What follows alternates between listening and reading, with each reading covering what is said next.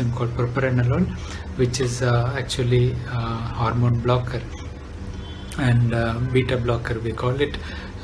It has been studied in babies for the past 10 years or so. It was unrelated finding that led to finding out that propranolol helps in treating hemangioma when they were giving it for another condition like hypertension in a baby who had a hemangioma.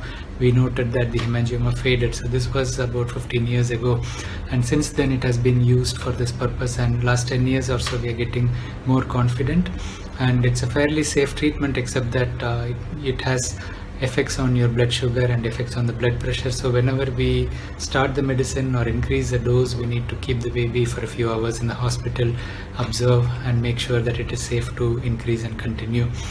The treatment, it prevents the growth of the hemangioma fairly quickly, but to totally regress may take a few months. So we need to continue it for a few months till the regression is there.